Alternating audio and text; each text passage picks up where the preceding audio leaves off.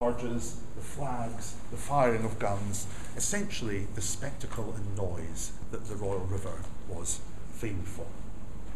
Now, I'll take you through the exhibition at a pace, because if I show you everything, we'll still be here come tea time. So I'll take you through at a pace. Ask questions if you think I'm not telling you what you want to hear, and point out if I'm telling you what you don't want to hear as well. Now, all exhibitions have to start somewhere in time, and perhaps arbitrarily we've decided to start exactly 500 years ago. So we're only giving you half a millennia of history. So just a tiny nibble of time to deal with. And we're starting in 1512. Now, you might think, oh, well, that's just an entirely arbitrary date, and indeed in some respects it is, but 1512 is an anniversary, although very few people have picked up on it this year. It's the 500th anniversary of the foundation of Woolwich Dockyard. Oh God, a dockyard. Okay, so during the medieval period, monarchs were often much more mobile. They had to move around the kingdom, perhaps to deal with a nobleman in revolt, or they might be at war, maybe with the French, or with the Welsh, or perhaps with the Scots. But in the Tudor period, you had relative stability in England, which essentially meant that the monarch could become much more settled. And it was around London and the Thames that the Tudors chose to make their base. So the great riverside palaces, Greenwich, where Henry VIII and Elizabeth I were born, and also up into Hampton Court and beyond Windsor, became the base for the monarchy in that period. And then this coming river pageantry is the first in how long time? Yeah. Now, this year's river pageant really sees a return to the river on a scale that hasn't been seen for probably 350 years. The last truly magnificent river pageant took place in 1662, this amazing aqua triumphalis for Catherine of Braganza's state entry into London. Now, there were great river pageants after that, but none quite managed that scale, and this year threatens to be even greater than aqua triumphalis. And could you please name a few highlights of the exhibition finally? Now, there are a number of highlights in the exhibition. Obviously, the great Canaletto view of the Lord Mayor's river procession, an extraordinary coup to get that here in Greenwich, the first time it's been in London in 260 years. The wonderful figure of George and the Dragon, which was probably paraded with Anne Boleyn at that great triumph on the river in 1533. And of course the magnificent stern carvings from the Royal Charles, a warship captured by the Dutch in 1667, and their return here to London for the first time in 345 years. Thank you. Now, the reason the Thames is used for pageantry, and this room of the exhibition deals with royal pageantry on the river, is that it is essentially London's grandest street. There is no great ceremonial route through Tudor or Stuart London on land. The streets are dirty, they are narrow, they are rather weak in nature.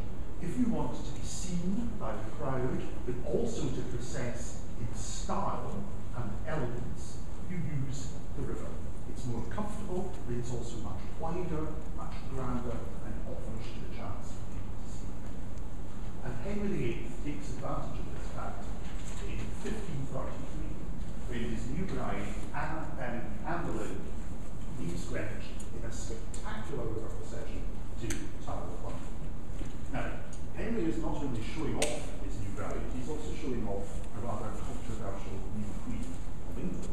Not everyone is very happy with this fabricated divorce from Catherine of Aragon.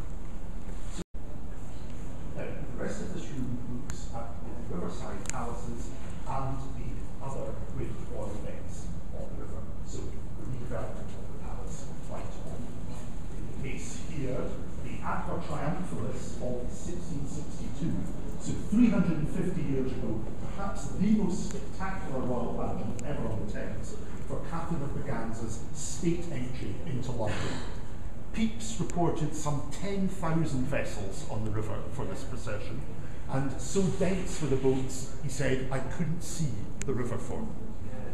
commissioned Christopher Wren to redesign Hampton Court for them. King William suffered from asthma and found the air at Hampton Court much more agreeable to him than the rather polluted air of London. And while waiting for the buildings to be complete, Queen Mary chose to live in the Water Gallery at Hampton Court, the old building where royal barges would arrive to the palace. And she had it redesigned by the French designer Daniel Marot in a blue and white theme, emulating her interest in Delftware. And there are a group of putti in this tile doing either something quite unspeakable or something perfectly innocent. I can't quite decide what.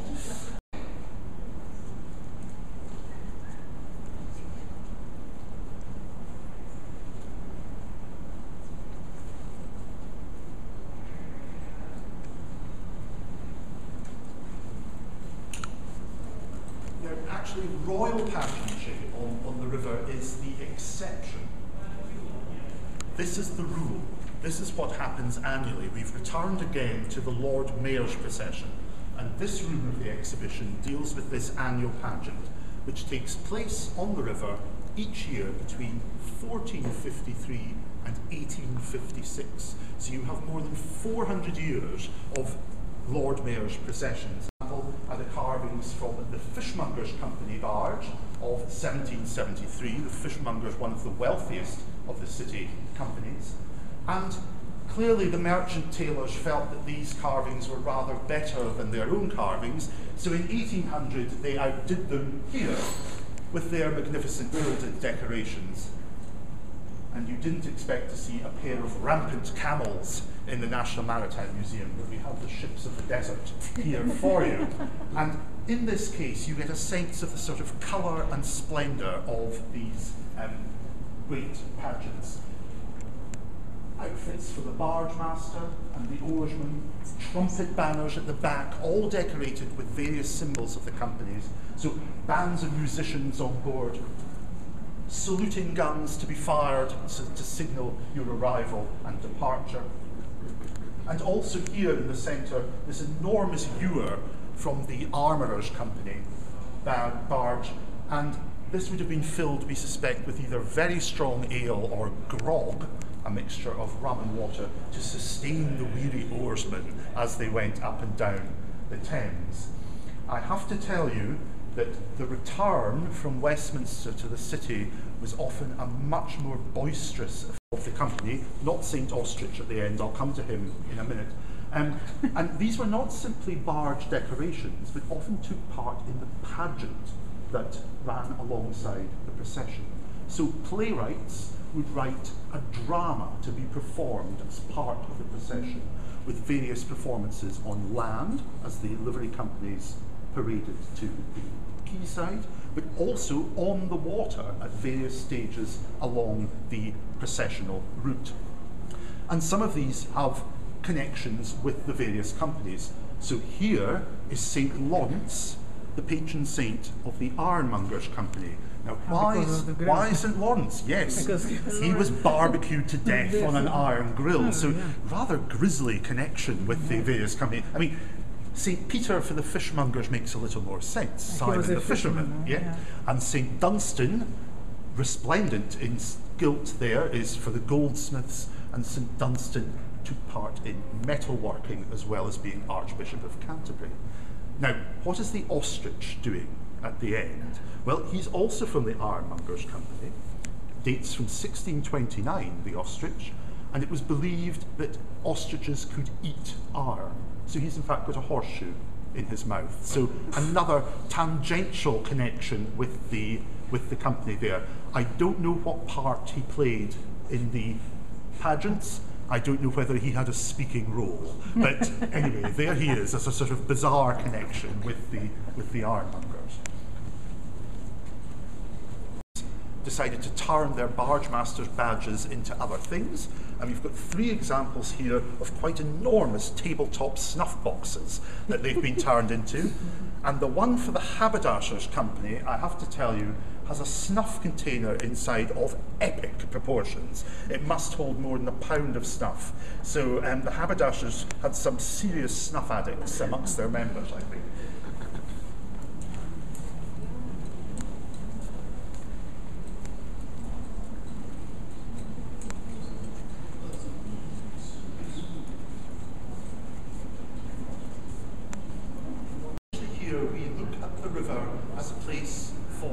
leisure and entertainment, and also explore in greater depth one of the royal residences on the Thames, that at Kew Palace, which becomes a favourite of the royal family.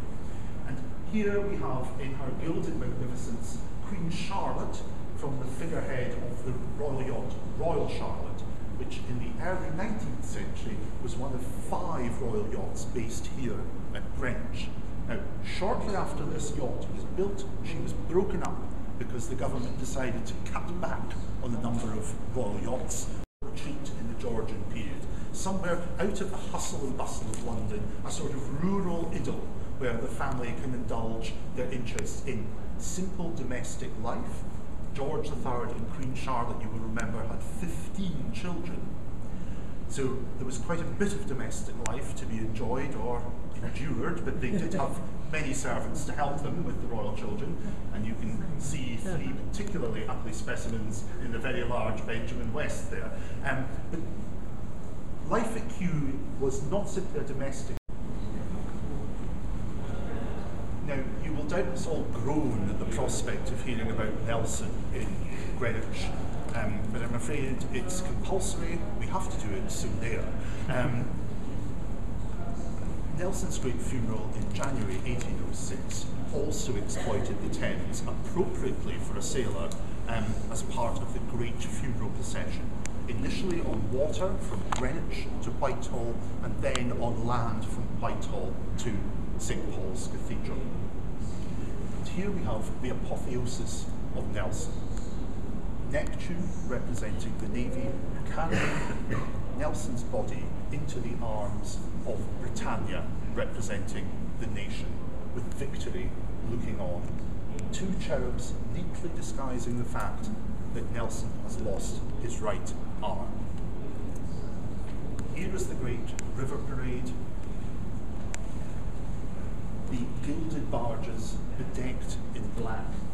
Here are some of the flags that were flown, and a rather fanciful representation of Nelson's funeral barge, a royal barge that George III gave permission to reuse.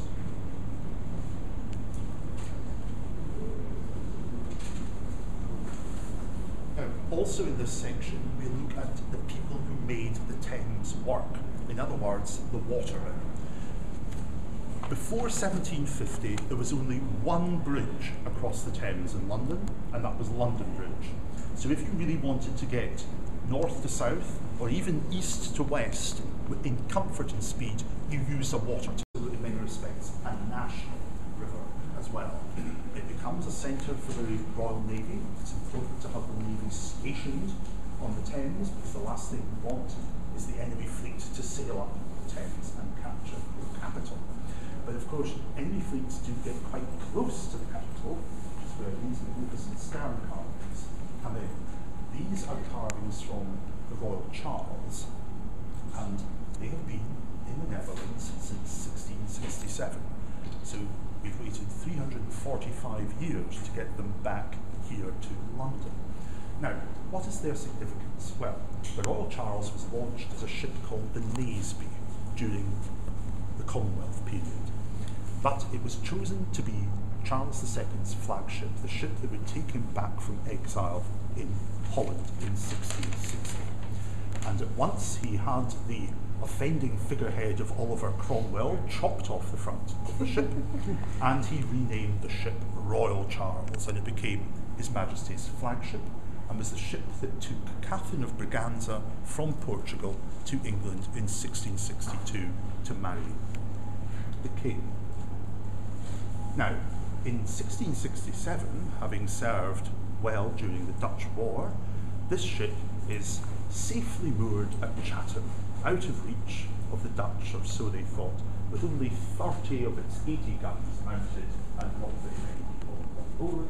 When the Dutch appear over the horizon in a daring raid, seize the Royal Charles and some other vessels and take it back to the Netherlands as a war trophy. And it has been in the Rijksmuseum in Amsterdam since the 19th century, and this is the first time it has ever left the Netherlands. So it's quite cool to get that here. No, not forever, no, I'm afraid we we have to consider giving it back to them. I think that's it. In charge of the fleet at the time is James, Duke of York, Lord High Admiral. This is not his Lord High Admiral's uniform. It hardly strikes fear into the enemy wearing that. This is him dressed as Mars, the Roman god of war. The builder of the ship, Peter Pett, who is in charge of the dockyard at Chatham when the raid takes place. Their naval careers never really quite recovered from that affair. The Scottish curator is George IV's visit to Scotland in 1822. The watercolour at the back of the case shows the extraordinary scene here at Greenwich when he left by royal yacht to go to Edinburgh. The whole affair is stage managed by Walter Scott, and the tour of Scotland enormously successful. Not have this second greeting at Greenwich, and it tells you something about the river at the time. She immediately gets on the royal train and goes directly to Windsor. So again, you can see how technology and transport changes are affecting the use of the Royal River. So how do we connect this back to the river? Well, on the evening of her marriage, a huge crowd gathers on London Bridge to celebrate the marriage. And here in Holmanham's great depiction of the event, you see the crowd surging across the bridge, the Danish flags flying in the background, in an atmosphere closer to Valhalla, I think, than Victoria in London. And then finally, and I will shut up, you'll be delighted to hear, behind you we look at the royal yachts, the great floating palaces of state. The Winterhalter portrait of the young Prince of Wales with the very uniform he is wearing in the portrait there. And you see the interiors of some of the yachts. Prince Albert chose the chintz for the Queen Victoria's bedroom, not quite to everyone's taste, certainly not to mine, but there it is, a pink chintz bedroom. The large royal standard from the royal yacht Victoria and Albert III, and then what I like to call the collapse of royal taste afloat.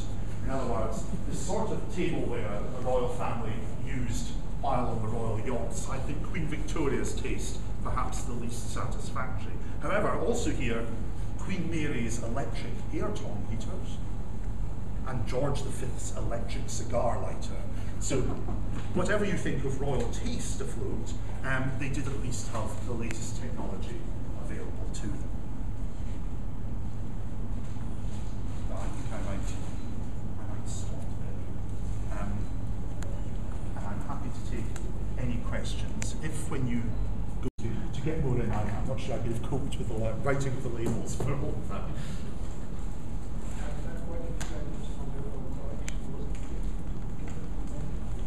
We have been extremely lucky with this. The opening of the National Maritime Museum in 1937, when the King and Queen came downriver by motor launch with the 11-year-old Princess Elizabeth for a birthday treat in April 1937, but we also have footage of the return of Britannia in 1954, and it's on this screen that we will bring things fully up to date with footage of this June's river pageant. So you will sort of go full circle from Anne Boleyn at the very beginning to the present Queen here at the end, a sort of seamless story of river pageantry.